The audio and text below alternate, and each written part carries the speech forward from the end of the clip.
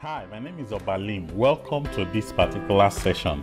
I've decided to make this video because I get a lot of inquiries about how to download and install the Primavera P6. So usually a lot of people ask me questions about how to download and then also install Primavera P6, and that's exactly why I'm making this particular video. So you can follow the video step by step, and then of course by the end of this particular video I can guarantee you that you'll be able to download whatever the latest version of Primavera P6 may be, and then also be able to install it. So the first thing you need to do is you simply go to Google and you type in e-delivery. So you can see it comes up here as a suggestion. So you can type in e-delivery Oracle, or if it comes up as a suggestion, you simply click on it to select it. So once you do it, Google will take you to the search result. And then of course, you're going to see the e-delivery as one of the options there. So you simply click on Oracle Software Delivery Cloud. So once you do, it will take you to the website. That's the e-delivery website. And then it would ask you to either sign in or to create an account. So if you don't have an account before, then of course you need to create an account. So for the purpose of this exercise, I'm going to be creating an account. So I click on create account. So once I get to create account page, then you simply fill out your information there. So I want to fill out this information, and then you enter a password you will use. Then you retype your password, then choose your country, and then fill the other information that you have there. And then agree to the terms and conditions. So once you've done that, you now click on create account. So the moment you finish creating your account, it will ask you to check your email. And when you check your email, you're going to see a verification email from Oracle. And that would now enable you to complete the account creation process. So let me check my email now. And within the email, you can see a mail from Oracle, which is exactly what I have here. So I open the mail, and it will ask me, there will be a link here for me to verify my email address. So I simply click on verify email address. So the moment I do that, it gives me this success that your account is ready. So once I do that, then it gives me the option to continue. So I click on continue. So you can see that it takes me back to the e-delivery page, and then this time around I will now sign in with the email address and the password that I created the other time. So I simply click on sign in. So I enter my email address, and then I also type in my password. Then you can now click on sign in. So you can see now that I've been able to sign in. So you can see my email address conspicuously displayed here. And then also a sign out part, that is if I choose to sign out. Okay, so once you're in here, you're going to see a couple of Oracle products. So there are a whole lot of them that are actually here that you can choose from depending on exactly what you are looking out for. So you can also go to popular downloads and see what are the popular items that are being downloaded in Oracle e-delivery. So you can see from the list here that is being displayed, you can see that Primavera is one of the most downloaded or recently downloaded softwares from Oracle e-delivery. So another way you can do this is in the search button, just in the event you don't have this suggestion. So you can simply type in Primavera P6. So from here, you can choose Primavera P6 Professional Project Management. So I click on it, and then it gives me the options that I can actually download from. So if you notice, we saw this particular option number one when we checked our popular downloads. And you see that these are the latest, this is the latest version of Primavera P6. So these are other previous versions. So this is version 20.12. That's the latest as at the time I'm making this video. Then there are also other previous versions. So anytime you log in, you will definitely see the various versions that you have there. Notice that for some of them, you will see the DLP. This is quite explained here. DLP simply means download package. That's the meaning of DLP. So when we talk about download package here, if you use the DLP version, you're basically going to be downloading everything about the software. That's what the download package refers to.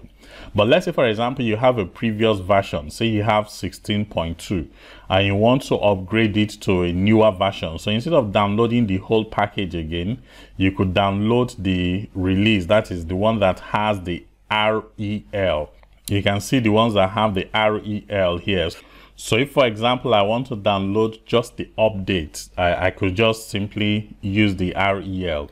But then in this case, we want to download the full package. So you click on the very first option here. So remember, we're clicking on the DLP, that is download package, Primavera P6 Professional Project Management. As of today, we're downloading the 20.12 version of this particular software. So the moment you click on it, it will add it to your list of downloads. That's exactly what you have here. All right, so once it has been added, you can simply click on it or hover your mouse on it and click on the continue button. So it will take you to the page where you would want to download your Primavera P6, and then all you simply need to do again is you click on the continue button. And then once again, you would accept the Oracle terms and conditions. Okay, so you click on I've reviewed and accept the Oracle license agreement. Please feel free to read the agreement, especially to be able to determine if there are things within the agreement that you might not be comfortable with. But please note that if you do not accept this, you may not be able to download. So after you've clicked on accept, then you can also click on the continue button, and then sometimes this survey might just pop up. So just in case you want to take part in the survey, you could just answer the questions. Otherwise, you can click on the close feedback and it would close this. So when you get to this page, it will show you all the various options that you may want to download. So you can see I have the application here. Then next I have the database setup. So this is necessary if you don't already have an existing database, say for example SQL Server in your system or Oracle database. Then there's also the integration API, as well as the Primavera P6 professional documentation. So in this case, I really do not need all of these other items. I just want the Primavera P6 application. So I simply uncheck these other items that you have here. So once I've finished unchecking them, so you can see it's only the Primavera P6 professional application I want to download. So I click on the download button. And then once I click on download, if you check here, you will see the download, you see the Oracle download manager. So first of all, it will download the Oracle download manager. So you can see the Oracle download manager here. So all I simply need to do is I click on open file, and then it will ask me if I want to run the Oracle download manager. I say yes, so I click on run. So once I do that, it will ask me where I want to download my software. So to ask you where you want to download it to, so in this case it will drop straight into my download folder. But just in case you don't want it to drop straight in your download folder, you can click on this drop browse button and choose exactly where you want to download it to, and then you click on next. And once you do that, the download will start. So you can see it's already downloading. So once it has finished downloading, you will see this complete button. It will show complete to show that it has finished downloading. So I can simply access the folder by clicking on this open button, or I can go to my file explorer and then check in my download folder. So I click on open, and it takes me straight to my download folder. So you can see the item I downloaded, which is this very first one here. And then of course I unzip it. So I click on it. Make sure you have a zip opener like a WinRAR or any other one. I open the folder, and then of course you can see the professional P6 setup. Again, I unzip this.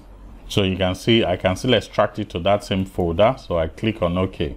So if I go back to the folder now, so you can see the unzipped setup. So it's now totally unzipped. So once I open the folder, I can see the setup here, and then I can install it directly from this place. So I can simply double click on this. So when you double click on this, it would come up with asking you if you want to install the typical or the advanced. So I want to install the typical, and then I click on OK. And then the next thing is it will ask me to install, so I click on install. Then whatever pops up, you click on yes, and the installation begins.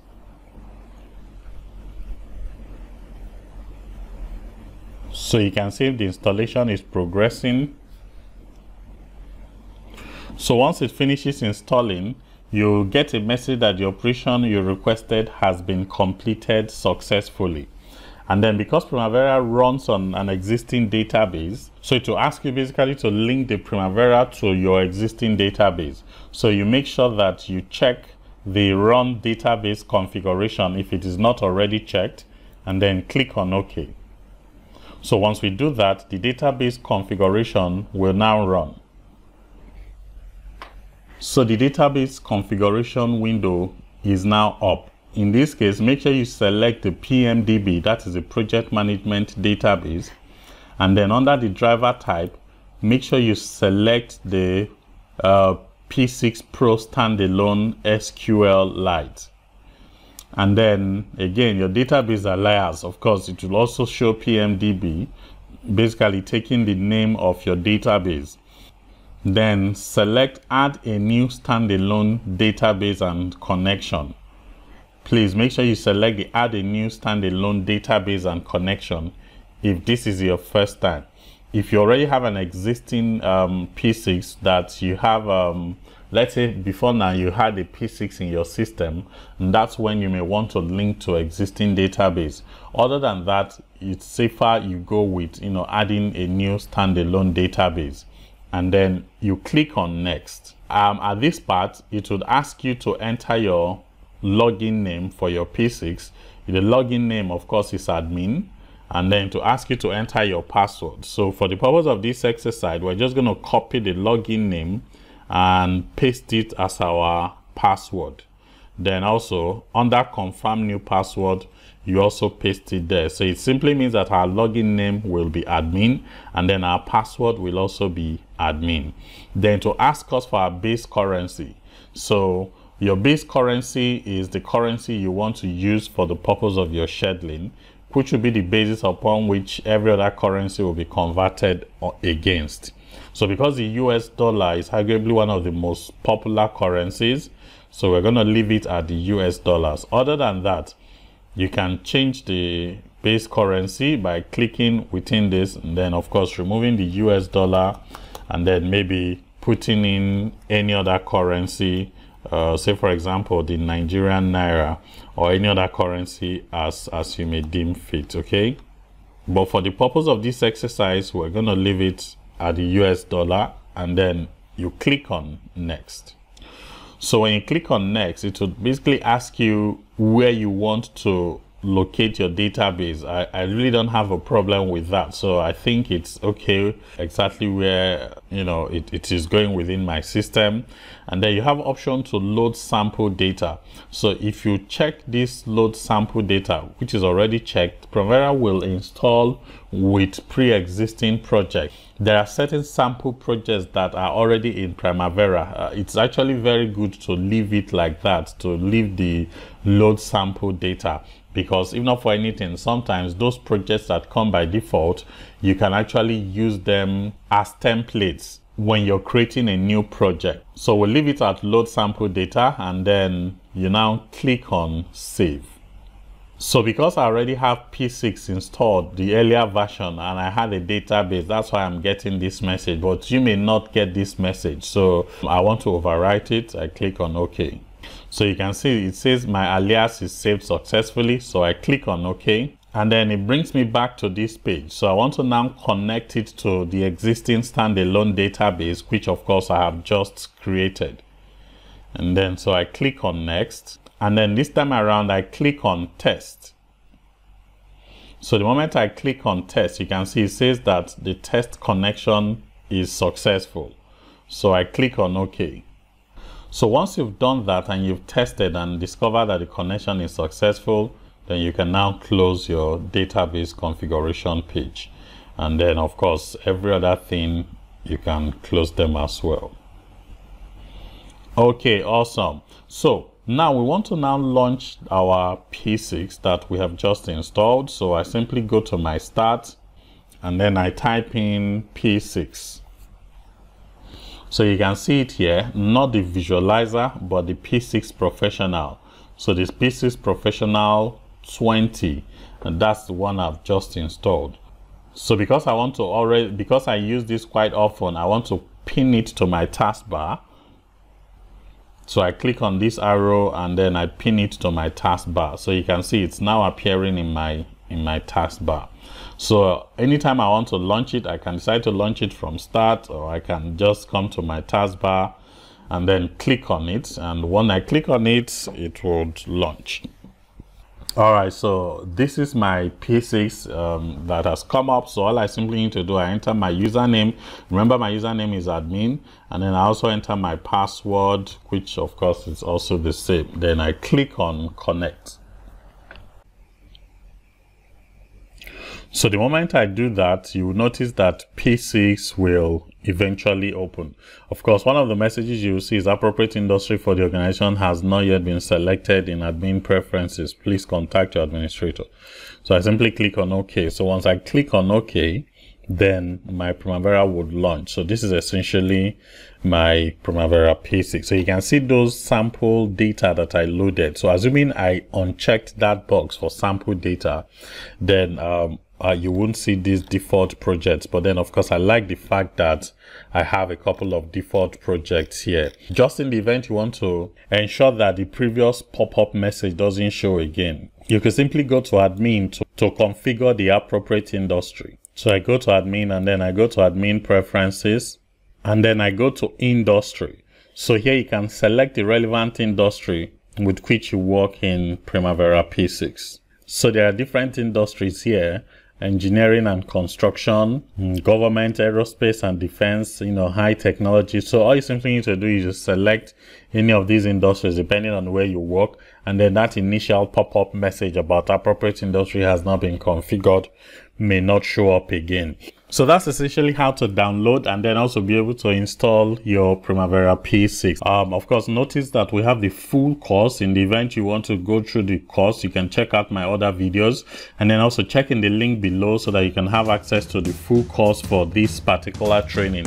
And then after you've gone through the full course, I can guarantee you that you will not just become proficient, but then you'll become an expert in the use of Primavera P6. So click on this link below to be able to sign up for this course and then see my other videos where I give a detailed breakdown about how to use Primavera P6. Thank you so much for